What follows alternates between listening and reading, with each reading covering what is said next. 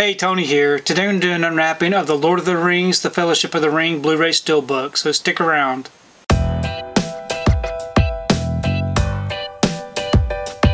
Today I wanted to take time to do an unwrapping of the Lord of the Rings, The Fellowship of the Rings Blu-ray Steelbook.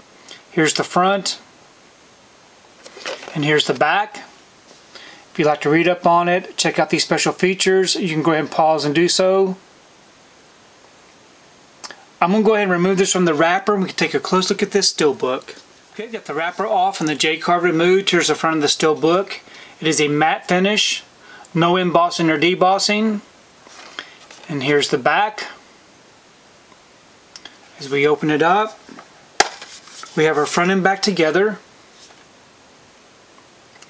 On the inside it does come with the two discs. We have our Blu-ray disc here with some disc art.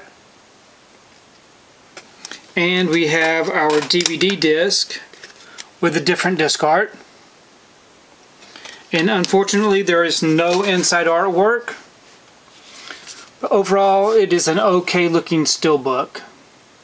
So this particular Steelbook was released as a Best Buy exclusive several years ago, and I'm just now getting around to opening it up. It is still available as a wide release. You can purchase this off of Amazon if you're interested in adding this one to your collection. But overall, I'm really happy with the Steelbook.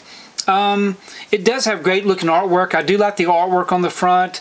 I'm a little disappointed about all the credits on the bottom and the fact that it does not have any inside artwork. But overall, it's a great looking Steelbook. Please leave me a comment below. Let me know what you think about this particular Steelbook unwrapping, and also let me know if you enjoy The Lord of the Rings, The Fellowship of the Ring. I do enjoy the whole series of films. It's probably one of my favorites of all time, and so it's very nice to have the Steelbook in the collection.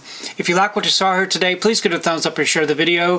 If you haven't subscribed to my channel, I'd really appreciate it if you'd subscribe. If you do subscribe, please remember to hit that notification bell so that you can be notified every time I upload a new video.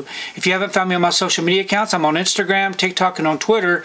And if you'd like to find out what I've been watching, you can find me over on Letterboxd. I do have links below. But thanks again for watching, and we will see you next time.